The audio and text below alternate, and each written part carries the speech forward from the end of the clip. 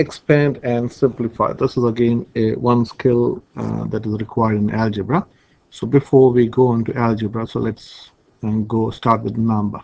Suppose you want to multiply, say, 4 times 27. Now there are different ways of multiplying one number, one digit by two digit. So to explain the skill of algebra in number, so this, well, you can say this is 4 times 20 plus 7. Okay, so this is 4 times 20 plus 7. You can also put this in a grid form if you want to understand in a grid form. So let's write this in a grid form. Okay, you can understand grid multiplication. So this is, let me draw a line here.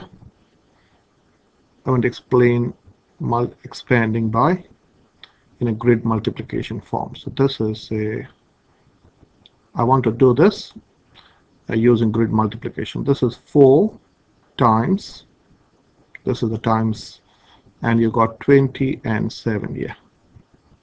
So 4 times 27 is same as multiplying 4 times 20 plus 4 times 7. So you go 4 times 20, so you know 4 times 2 is 8, so that is 80, and 4 times 7 is 28. You should know the times table from 1 to 9 at least.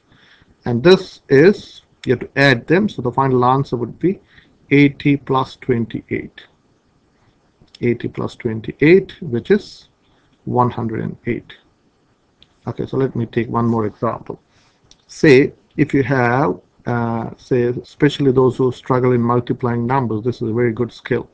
Say you want to multiply 7 times 58.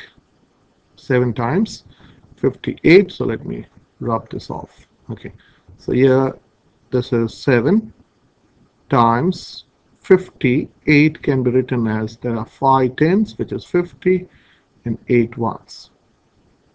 So you simply do 7 times 5. I know 7 times 5 is 35, and then you put a 0. This is 350, and 7 times 8 is 56. So to get to the answer, this is 350 plus 50 plus 6.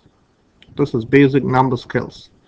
I'm just writing them in hundreds, tens, and ones. So this is 406. So the final answer is 406. Okay, what if, suppose, let me cancel this. Oops, I want to delete this.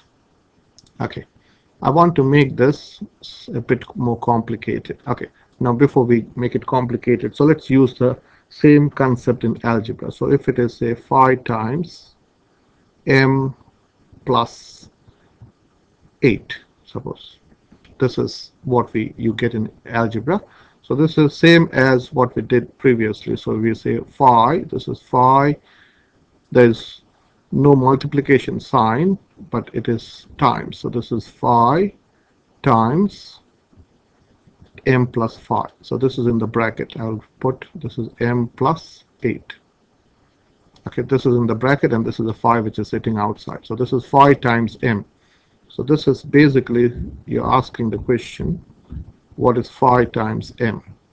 Let me do in 2 different ways. So this is 5 times m, and then you got a plus sitting here, and then you got to, this is also called the distributive property in maths. Got a big word, 5 times m plus 5 times 8. Now 5 times m, if you have seen my previous video, this is 5m, and 5 times 8 is 40. So this is same thing, 5m plus 40.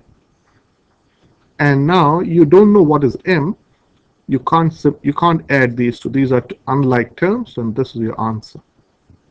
When it was numbers, we can add numbers. Now this is an unknown value. We don't know what's the value of m. M can be anything. M can be any number, or it's an expression. So this and this cannot be added. Okay, so let's take one more example. Okay, say 9 times say a minus 4. 9 times a minus 4. So let me draw a square or rectangle. Okay, and then split this. Okay, so this is your 9 times a, I'll put this in the bracket, minus 4. And now you go 9 times a, which is 9a, and 9 times negative 6 is minus 36. And if you want to do directly, this is 9 times a, you got an minus sitting there, minus 9 times 4, which is 9a minus 36. Okay, one more example.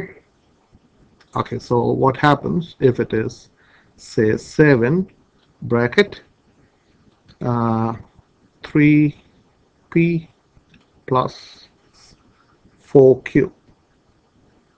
Same process, no different. You make a grid or make a rectangle. Okay, split. So this is 1 by 2 digits. So this is 1. So this is, let me write 7 here.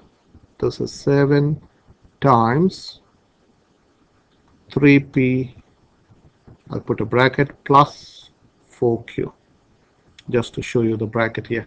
So you just multiply as you're multiplying numbers. So 7 times 3 is 21, and it's 7 times 3p, so this is 21p. And 7 times 4 is 28, plus 28q. So your final answer is 21p plus 28q.